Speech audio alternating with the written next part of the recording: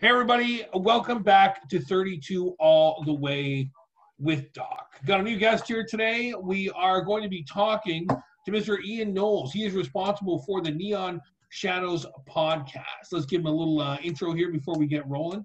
Join private investigator Frank Dixon in the thrilling noir drama podcast as he solves mysteries, uncovering a darker side to a city in turmoil. We'll announce all the links and stuff later, but for anybody who does want to go take a look right away, it is on podcastapple.com. Welcome to the show, Mr. Knowles. How are you?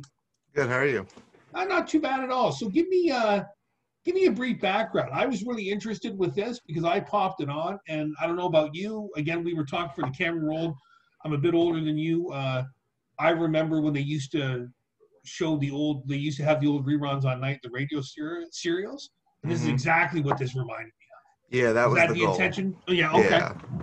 Yeah, the intention was you don't see a lot of film noir adaptations of really anything.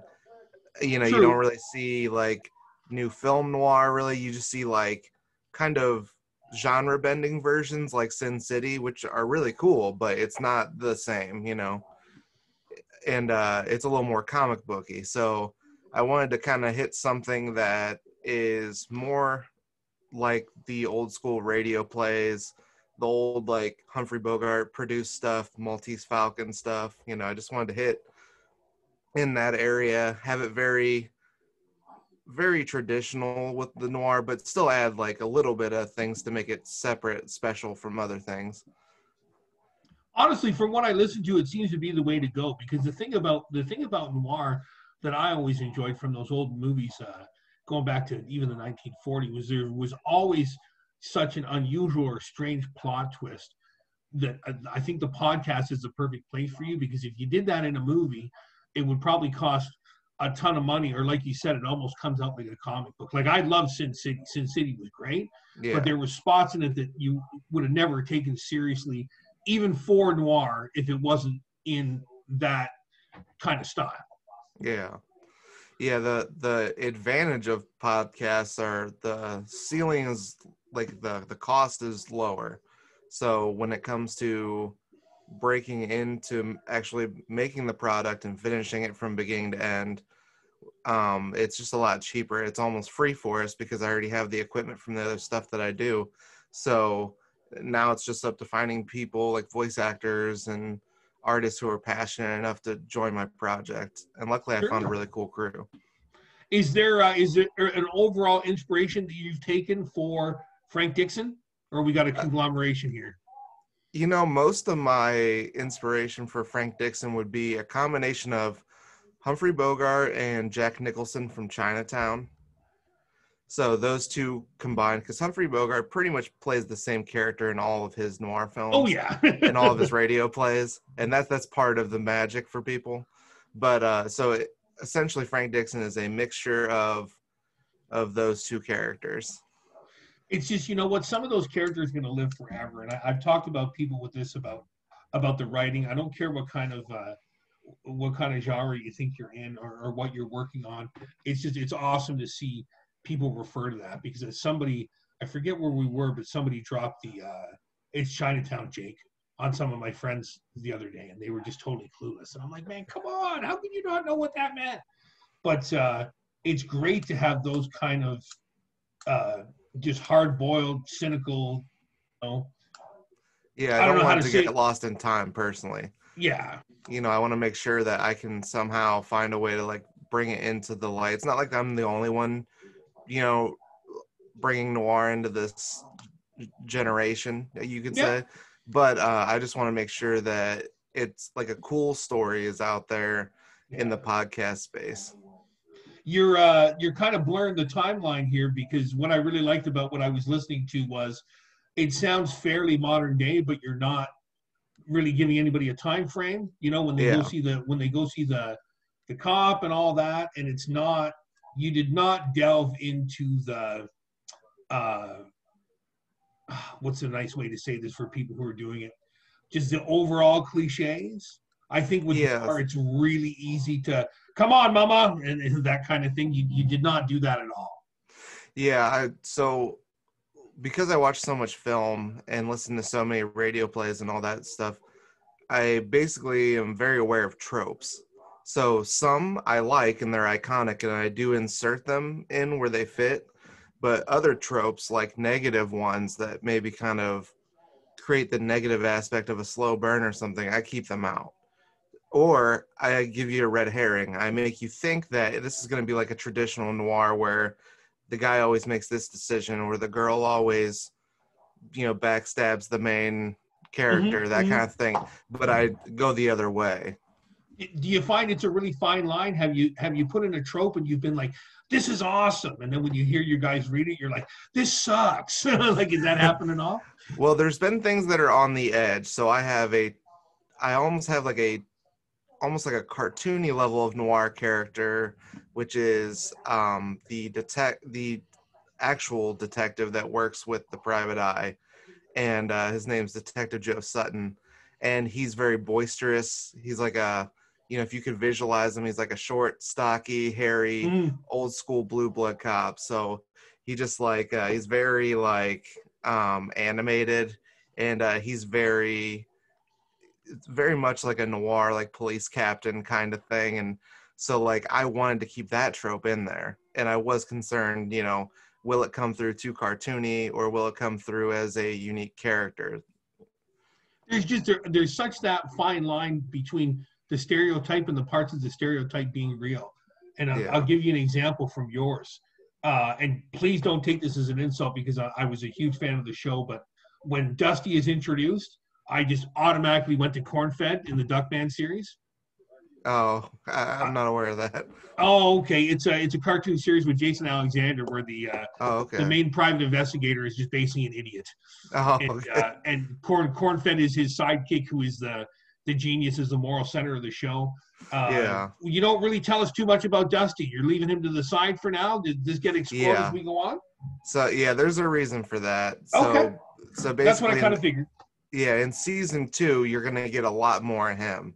Okay. So the scenario is gonna split, and Frank's no longer gonna be the only concern in terms of perspective. I'm actually trying something kind of new because in noir there's a lot of internal monologue. Mm-hmm. So I'm trying something new where when they're in different places and their paths are diverged, I basically have Frank and his internal monologue and then a scene transition and then Dusty with his internal monologue on his adventures. Because they stay together for most of the first season, but at the end they have to separate. You just gave me enough of Dusty in the beginning that I'm like, I want to hear more from Dusty. So I'm assuming that's coming down the line. Now, how long are you envisioning this for? You're saying that you're going on to season 2. Are you thinking long term? Could you change it around enough that it would be like a like a True Detective?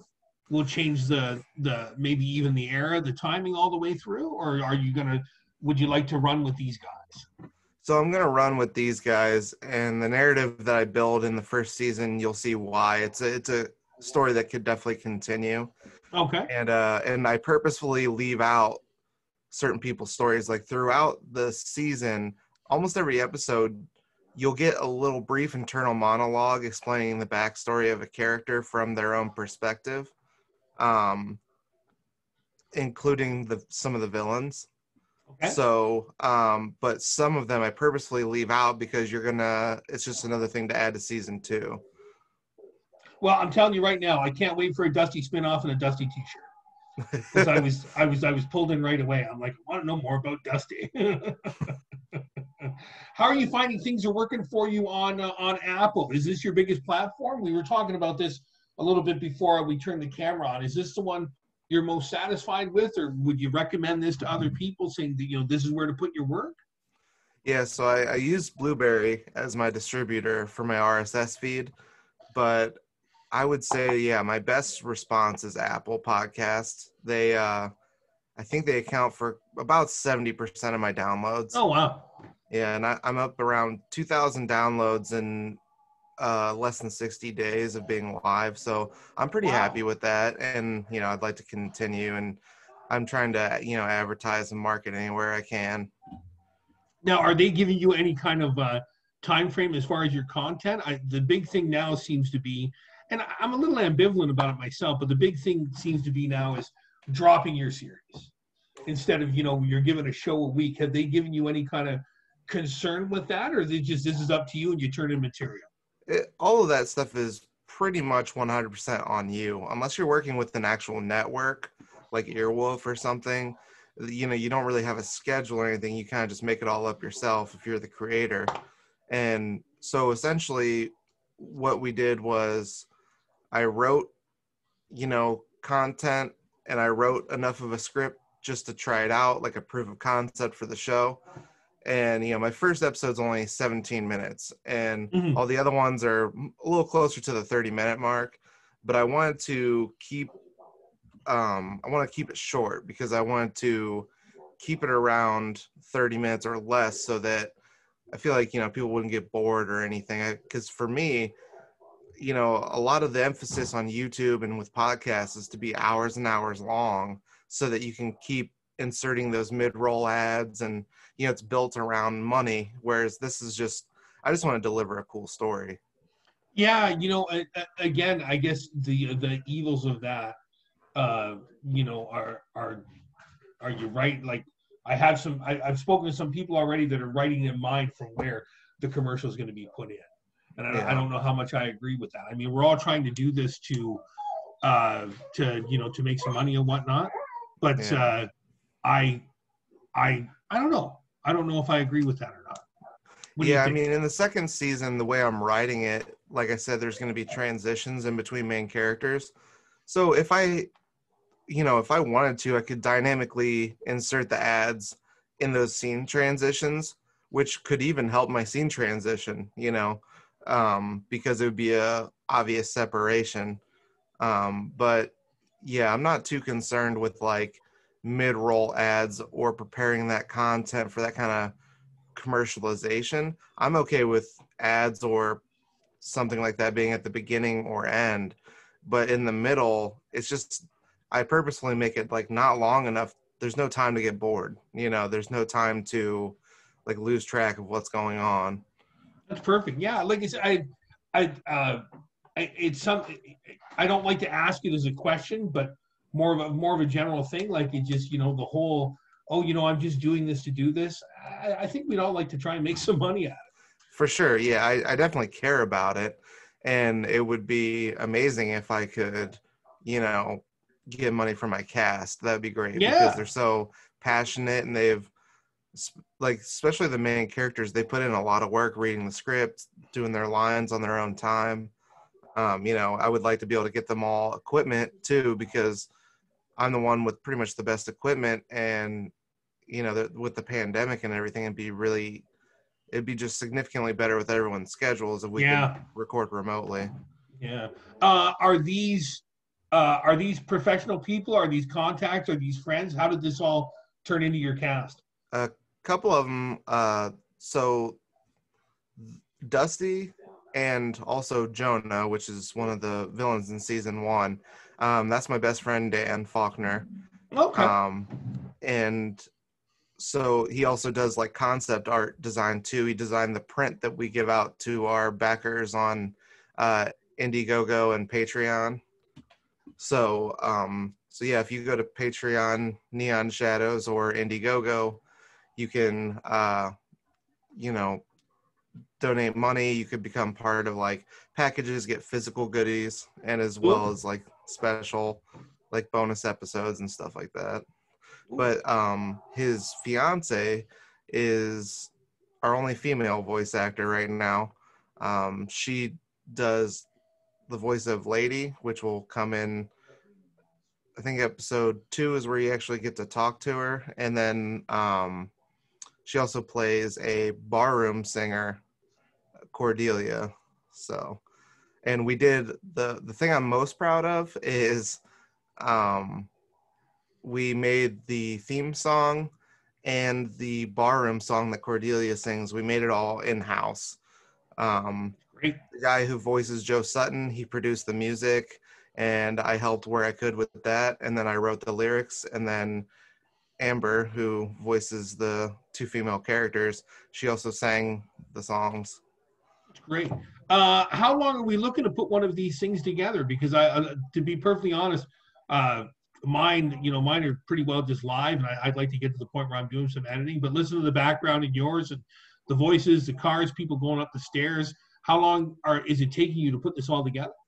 So when you're initializing your database, like when you're getting your sound effects and you're either making them yourself or you're pulling them from like royalty-free libraries that are of a high quality, I mean, the first few episodes, you're looking at basically an hour per minute of produced footage just for the sound engineering. Wow. You know, not the writing or the voice acting, just the sound engineering of the environment. So, I'm assuming like a lot of other skills that will improve as time goes on for you guys, or you'll wind up having your own. Like, for example, during the day, I'm a teacher. The first couple of years were a little rough, but now I have my own database to say, okay, we're going to do this, we're going to do that. Hopefully do the same with you guys, where it's never going to, you're never going to pop off an episode in half an hour, but hopefully it'll move a little bit faster. Yeah, especially when it comes to editing. So essentially right now I'm in the writing phase for season 2. And then as I write, I dish out the script per episode to all my, like we have a company Google Drive, and basically the whole cast looks it over, and then they find their parts, and then they start acting it with each other and having fun, figuring it out. And I also take feedback too, because, sometimes when you're in a zone writing, especially when you're essentially writing for other people, sometimes somebody may not say a word.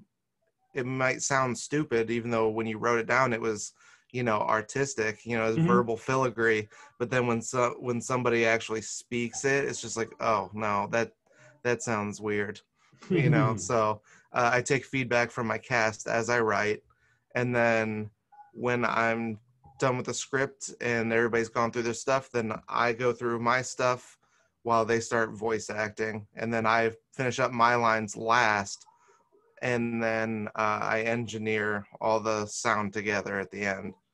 I just, tremendous respect for doing the job that you did so far, because I've tried to edit my, and you cut it just that half second. I'm like, that's not where I wanted to cut. And just, again, I'm sure it's a skill like everything else, but I was super impressed for a first time one, that how there was a nice flow, how there was no, I'm sure somebody will nitpick you down the line, but there was no mistakes in the background. There was nothing that didn't fit in. I can't believe how many people have trouble adjusting the volume, where the guy's screaming 1 minute and you can't hear him the next. Yours flowed very nicely.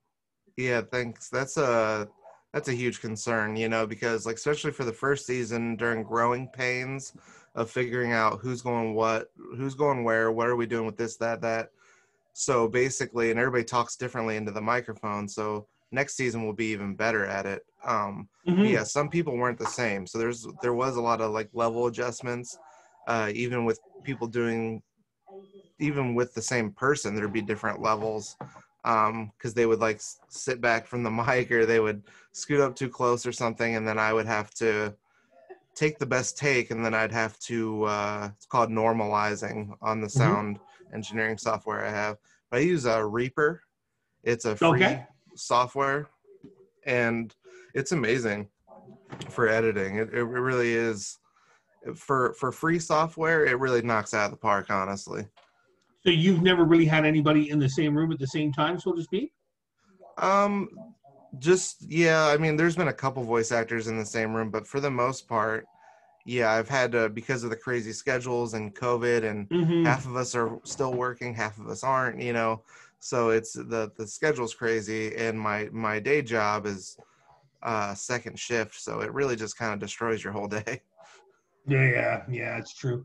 Like I said, it's off to a great start. I'm going to try and recommend it to everybody. I'm going to put all the links up. Neon Shadows Podcast. Everybody can find it on Podcast Apple, and then you were saying also to look for it on Blueberry? Yeah, Blueberry is the distributor, and they send it everywhere. So you can see it on iHeartRadio, Spotify. You can, and we just got approved on Amazon database, so you basically can just open up your Alexa and say, Alexa, play Neon Shadows Podcast. Oh, that's awesome. Yeah. I'll have to try that. Tonight when I'm going to bed. Flip it on there. Is there any excuse me, any idea of flipping this into written word, flipping it into an actual small kind of Neon Shadows podcast movie somewhere down the line, or are you guys happy with staying in the format you're in? So we're open to something like a feature film, whether it's in podcast form or live action. Live action's really tough and expensive to shoot, but we also consider animation, because I could definitely see an animation being the route, and I would be totally cool with that, or a graphic novel, because It sounds like it would fit perfectly into from what I've listened to so far. It sounds like it would fit in perfectly with some type of graphic novel. Yeah, Dan Faulkner is actually an amazing artist. I've done all the art for the show other than the poster, but not because I'm better than him. It's just because I'm faster with digital art. But he is like stellar. He's amazing. So if we were to do something like a comic book or graphic novel adaptation, he would probably be the lead on that one. That's great. Guys, everybody, I recommend this wholeheartedly. If you're going to go on Twitter, Neon Shadows Pod. If you're going on Apple, obviously under the same one, check on his Patreon. It seems like something that people might really want to start helping fund so they can get those extras from. Sounds really great. I thank you so much, Ian, for your time. And everybody, thank you for turning into 32 all the way. I'll talk to everybody soon. Thanks. Thanks, man.